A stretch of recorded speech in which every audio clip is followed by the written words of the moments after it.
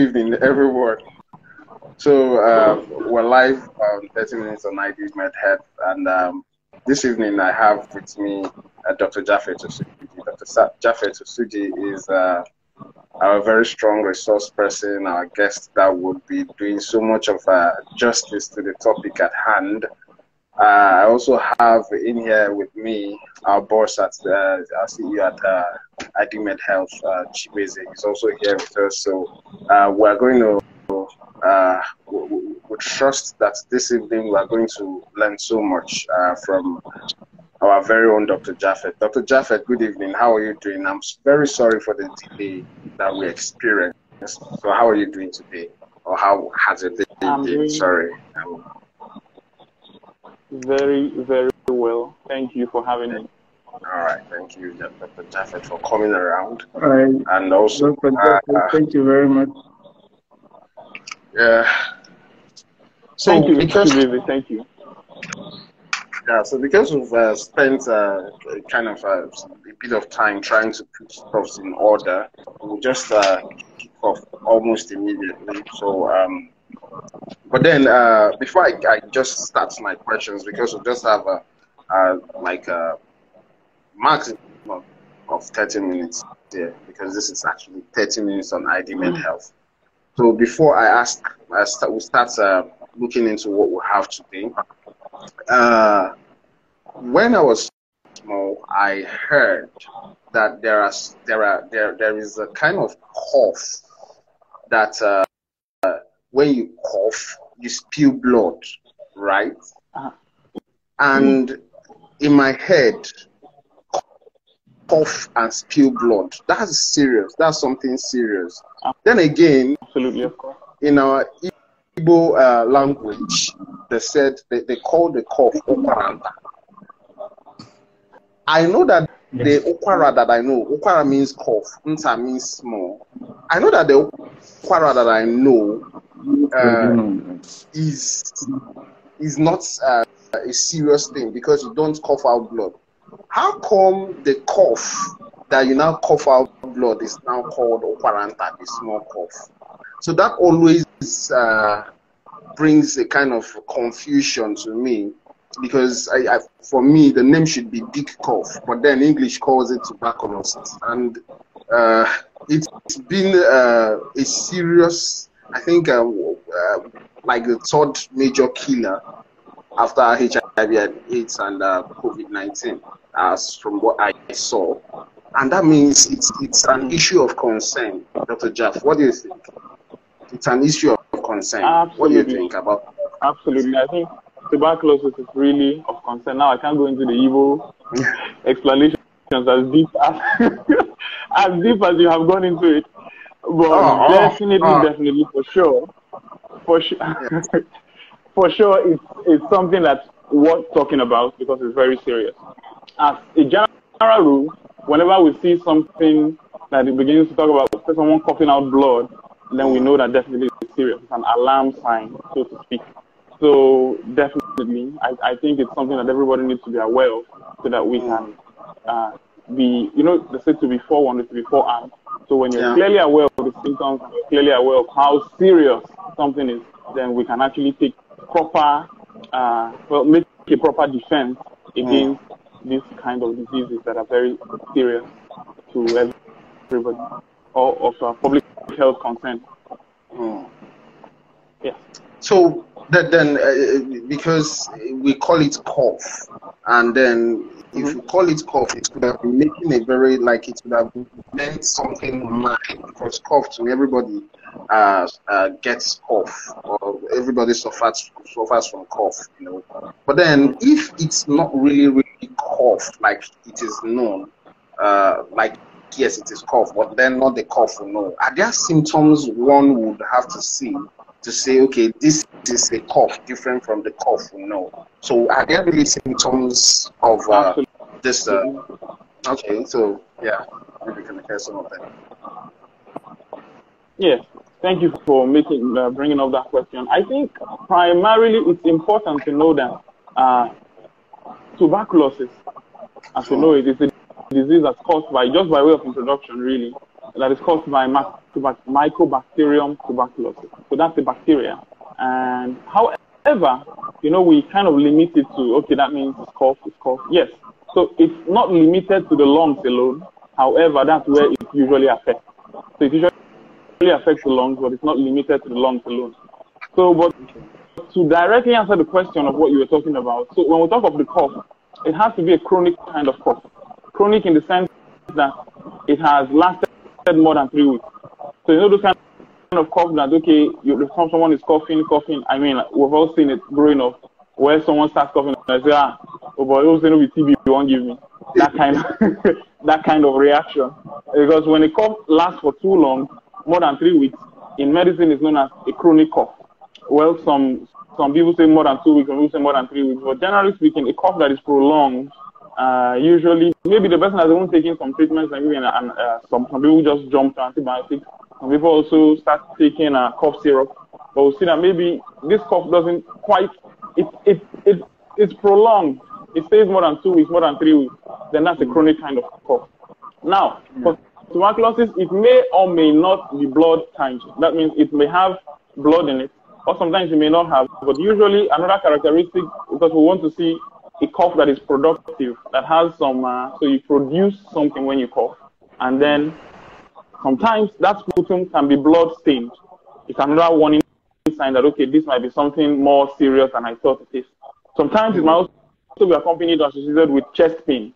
It's another additional symptom that, okay, this might be a more serious cough than I thought it was. It might also be associated with unintended weight loss. So it's not like you are on a diet, it's not like you are actively exercising, but you're losing weight. So some people can know that, okay, someone looks at you, oh, you're really losing weight. Or even your clothes or your accessories like your ring, they begin to be loose on you, or more loose on you. So it's a sign that, okay, there's unintended weight loss. Subsequently, too, there might also be night sweat. Now, I say that even when I say night sweat, I'm even really referring to the way the book puts it, it's drenching night sweat. So we can have drenching night sweat, where the person even wakes up and then the bed is all soaked, and he has to change the bed sheet. So that's another symptom that all these clusters of symptoms come together to really form what we know as tuberculosis, amongst other symptoms. All right, thank you, Dr. Thank you, Dr. Japhet. I think that's quite clear. I think it's clarifying. And very quickly, there is, I spoke with a friend at a point. The friend told me that there is possibility that almost everybody do have this, like the way he put it, potential tuberculosis.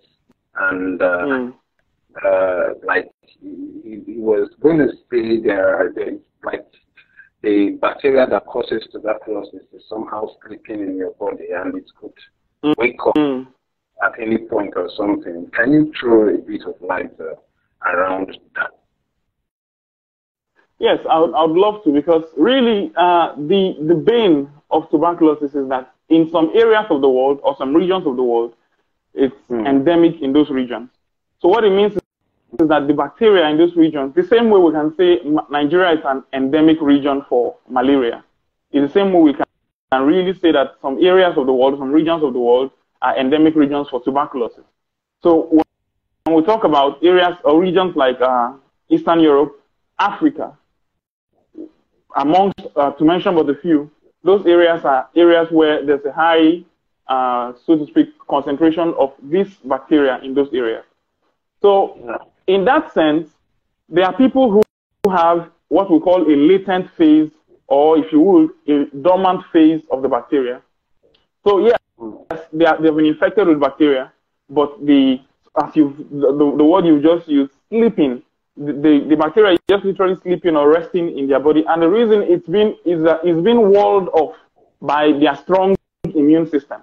So in people who have very good immune system, or whose immune system is not compromised, as we would see in people with HIV patients, or people with chronic illnesses like diabetes mellitus, or people who are taking chemotherapy, or for whatever reason, maybe the very extreme of ages, the very young or the very old, people whose immune system is still very much functional, we will not see any disease, active disease in this person yet. Many times it's just the latent phase of the disease, like your friend rightly said, yes. So when we test them, maybe we'll do a skin test. Skin test is where maybe we'll just do a skin test on this particular person who we say has a latent phase. It will be positive, but when you do a chest X-ray, you will see a very clear chest X-ray because there's no symptom. The disease is just in a sleeping stage, so to speak, and not actually doing any harm to the person yet. Okay. So that means that actually. Yeah. So there are people who. Yeah. Okay, that means there are some of us in Nigeria that might have this in our body, but because we've not tested, we might not know, right? Absolutely, yes. Yes, and there are people who will live their normal lives and die of natural causes with latent phase of TB in them. Yes. Oh. But okay, but then not everybody that has it. You just need to be in the endemic area for you to be at risk per se. Well, there are a number of things that put the person at risk. So, but yes, I would say, to answer your question, I would say the person is in the risks are increased for a person in an endemic area. Yes. Okay.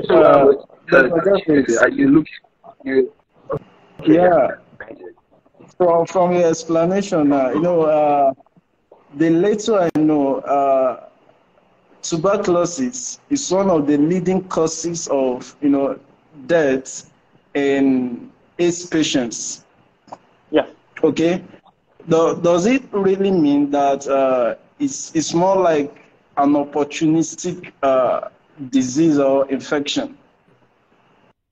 So because it's from your explanation, when the immune system is compromised, okay, tuberculosis has its effects on the person. Yes. Okay. But a normal person without any immune-related disease, the latent stage of tuberculosis can stay as long as the person lives without, showing the symptoms. Hope that's correct. Yeah. Yes. All right. Thank you very much. I just wanna, get the right clarification. And I think I like the word that you use, opportunistic, because that really is what it is in the long run. So when it sees an opportunity, a break or a chink in your armor, which, so to speak, is the defense system of the human body, defense mechanism of the human body, when it sees that space to come in, it definitely will take it, as we see in HIV or AIDS patients. So it's important to know that, in fact, that's the relationship between HIV and tuberculosis. That when we see somebody presenting with active TB disease in a hospital setting, or in any setting for that matter, a health worker will start thinking that, okay, so I need to screen this person for HIV automatically. I need to screen this person for this, screen this person for that, because that alone is now telling me that this person might be immunocompromised or immunosuppressed for whatever reason. So that's a close relationship between the two of them. All right, sir. Thank you very much. Okay, thank you. So I also noticed that people who not especially doctors, when they want to talk about they use a word in particular. Sometimes you hear them say tuberculosis. Sometimes people say tuberculosis disease. Are these two diseases, are these two things the same, or they are different, or what would you say about it, Dr. Jaya? Okay, please, can you take the question again? I barely got, I think I lost some of the things you said. Okay, can you hear me now? Is the voice better now? Loud and clear. Okay. Yeah. Okay. So, if your English don't finish me, rather than clear. I don't even know what you I said loud and clear, loud and clear. All right. Yeah, I got it. So from what I said, I do hear some doctors or some health workers, sometimes they say things like tuberculosis, and sometimes they say something like tuberculosis disease. Are these two things the same or two different terminologies? So that we can if I got you correctly, you're trying to tell me that, okay, somebody uses TB infection and tuberculosis disease. Is that what you said? Just cause tuberculosis. Now, tuberculosis can exist as an infection stage. So what that means is that the person has been exposed and at that point has been infected with the tuberculosis bacteria, Mycobacterium tuberculosis. But when we talk about tuberculosis disease, it's an active stage of the disease. What it means is that the person is already manifesting symptoms of this disease. If we do an X-ray for the person, usually we would already see manifestations of tuberculosis in the lungs, for instance, or other symptoms of tuberculosis. So that's what we call tuberculosis as a disease. Although tuberculosis, it doesn't necessarily mean that it's already in its active phase. It's a broad term. However, the specifics are very important in clinic. Oh, okay. All right. Thank you very much. Yeah. Chibeze, do you have any more questions from your end? You know, I would say I'm an advocate for, you know, preventive health. Okay, and I wouldn't come to a discussion. I wouldn't come to a discussion like this, you know, without asking or trying to understand ways this tuberculosis can be, you know, prevented. Thank you very much. Thank you. Yeah, thank you. I think that's a wonderful question because literally a lot of medical or healthcare professionals and even public health professionals are beginning to emphasize more and more that preventive medicine is the future. And so if we can prevent, like you're almost quoting that prevention is better than cure. It's not overlooked, but I think it's maybe underemphasized sometimes. It's what we're doing right now. So just the awareness or creating on a more personal level, honestly, I think one of the things we can do to prevent is which has already been done on a national level. I think when I checked, somewhere since 1920 something, Nigeria has been administering vaccines. So when a child is born, one of the first things that is given, at best, the child is given a vaccine known as BCG, or Bacillus calmette-guerin vaccine. That vaccine is actually given against tuberculosis, and it has gone a long way to reduce the incidences of tuberculosis in Nigeria. However, that's not the only thing we can do. Now, to carefully identify how we can prevent this, we need to also look at how it is spread. So we know that it is spread in overcrowded, poorly ventilated areas, like in prisons, like maybe in the nursing homes or places where old people are kept or clustered together. We also know that it is high in people who work in laboratories or labs. We also know that it is high in healthcare workers who work with people who are infected with tuberculosis. So one of the things I would carefully say, aside being vaccinated, will be to have proper oral hygiene. If we work in close proximities with people who are infected, then we need to also properly get the proper protective equipment, what we call PPE, to properly protect ourselves against the disease. For people who have been exposed or are at risk, they need to do, like you mentioned, early testing, early detection will go a long way in also curbing the spread of tuberculosis. Now, prompt treatment. So for people who are infected, maybe at the latent phase, or even at the disease phase, we must make sure that they are adequately treated. Then we need to begin to say, okay, you have to get yourself checked, and then we have to also limit exposure to that person. Now, those are all, to mention but a few of the preventive measures that I can get off the top of my head right now. Thank you, Dr. Jeff. So I have two more questions right now. So first question, so it's just so that you answer everything together because we have less than 5 minutes. All right. The first question is, so these medications we're talking about, are there side effects? So in medicine, that almost every drug, in fact, there's a way we used to put it, then we still put it, by the way, that every medication is a potential poison, and that's true. However, with every medication, now, when I put it that way, then somebody thinks, okay, that means no need to take medications again. That's not true, really, because at every point in time, we're always weighing the benefit versus the risk, or the advantage versus the disadvantage, if you would. So very important is that, yes, there are side effects to the drug. And I'm very sure that whoever is going to be placing you whoever is going to be your primary care provider, not yours, because you don't have it, so you get my point. Whoever is going to be, whoever is going to be administering these drugs to a patient, whoever is going to administer the drugs to a patient is definitely bound to tell the person the exact side effects to expect. Of which one of the very common ones is, of course, the nausea, vomiting. Sometimes we might have skin rashes. There might be stomach upset. There might be itchy skin. There might also, there might be jaundice, discoloration of the eyes and skin. There might be colored urine. So I think this one is the one that mostly scares you. There's maybe and it's closely linked with one of the drugs known as rifampicin. Another very important one is neuropathy or neuritis. Some people begin to get color blindness or color vision, distortion of their vision. But all of this, the person will be appropriately counseled beforehand. And there are some drugs that we also give, not because the drug is going to fight the tuberculosis, but because it's going to help ease out the side effects. For instance, when doctor is going to prescribe isoniazid, which is one of the anti-tubercular drugs, the person is also going to, hand in hand, already prescribe vitamin B6 because it helps to prevent the whole peripheral neuritis that comes with it.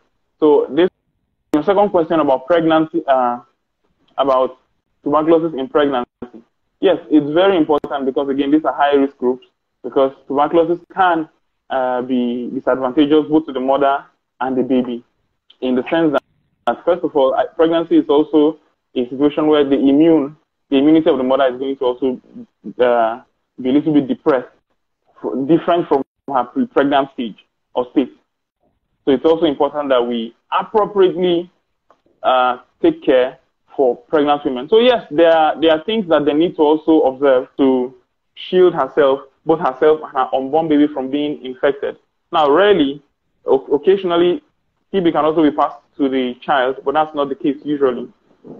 Except if the mother becomes immunocompromised or immunosuppressed along the line more than she already is, then it can become even a state where the mother would have to be treated appropriately even while being pregnant. Because again, like I said earlier, all the time in medical practice or in the clinics, we're always trying to weigh advantage versus disadvantage. We're always trying to weigh the benefits of a treatment with the risk of that treatment. So if it comes to the fact that, of course, we wouldn't want to expose the child to certain treatments or certain drugs. In fact, as a matter of fact, there are some anti-tubercular drugs that are totally contraindicated in pregnancy. For instance, we also use streptomycin, which is an antibiotic as a second-line treatment for tuberculosis. But in a pregnant woman, you don't want to withhold that because it's highly disadvantageous to the baby, that particular brand of antibiotic. But we can always use the first line if the need becomes absolutely clear that this woman needs to be treated now, then definitely there's a place for tuberculosis treatment in pregnancy. All right. Thank you so much, Dr. Japhet. You're welcome. And, do you think there will be a final word to hear that people who will get to some tuberculosis? Maybe people like who are always scared of something that is pushing us. Do you think we should perhaps check ourselves because do you think so? What are your maybe final words? Okay, so I believe that we are having this program today in commemoration of the World Tuberculosis Day. So a word on that would be that, yes, it is wise. It's a wise thing to be properly armed with this information. However, I honestly don't believe, and I think it's a personal belief, I don't believe that we should at any point begin to live in constant fear of the unknown. So it's not that, okay, now I'm going to be afraid of everything, and then I'm going to say, okay, I'm not going to shake anybody again. I'm not going to shake anybody again. Now am I going to talk to you? And you know, the thing, when we've just heard now that, okay, it's spread by respiratory droplets. So, you know, you stand around some people and then it's like they're almost going to back you or pour you some things from the way they talk and the way they... Now, that's just on a lighter note. On a lighter note. But the point is this. The point is this. We're not supposed to be afraid, but we're supposed to be aware. So we're aware that, okay, this is what leads to this, and this is how it is caused. And yes, there's a latent form, and yes, there's an active form of the disease, and yes, there's a treatment available, and yes, if I'm exposed to these particular areas, that means the risk of actually getting infected increases. So yes, and then we also know that, okay, there's a vaccine against it, that children that are born should, in fact, the literature or the teaching on that is that on the same day when they are born, they should be given the vaccine. However, there's a period, okay, for the first 28 days of your life, you can still give them the vaccine. So we arm ourselves with the knowledge, we are aware, but we're not afraid. So what it means is, okay, we shared some preventive measures. We take those preventive measures, and we can also appropriately counsel people around us. So you see somebody who has been coughing for 3 weeks and says, okay, sometimes I see blood from the sputum, and I'm losing weight, and then I'm this and I'm that. You can appropriately counsel the person that, okay, I think you should go to the hospital and get tested. Now, there's no shame in getting tested, because that's the right thing to do. So I think my final word to be, don't be afraid. It should not trigger fear. Rather, this awareness should just make us bolder, because now we're properly aware, and we're, you know, of course, knowledge is power. But in my mind, I want to think applied knowledge is power. So as we apply the knowledge, we become powerful, and we become a part of the solution to the public health and public health issues that we face that are unique to our area or our region. All right. Thank you so much, Dr. Japhet. Thank you. Also, justice. Thank you. And of course, I reminded of the big first that one. Yes, yesterday was World Hospital. Yes, we can. And this information is coming to you so that you can, like Dr. Japhet said, not be scared, but be prepared. And of course, you know ways to properly prevent yourself from seeing yourself being part of people that are inside this imbroglio, if I should use that. The Africans might be good. Okay, so we've actually exceeded our time target. We said 30 minutes, but right now I think we're going to 50 minutes or 90 minutes. Wow. You change the time to ideal health with ideal health in 50 minutes, not 30 minutes. Yeah, we look into the time. We look into it. But sincerely, it's a very informative one. I really appreciate your time and your efforts. And also, from what I have learned today, I now know that TB is not a death sentence. Okay, the good news is it can be treated. Okay, so we are all encouraged at every point that we should always visit our doctors or physicians in case of any sign or any symptom, or if you feel you have been exposed. Okay, do well to go to the clinic for proper medical checkup and, if possible, treatment. Okay.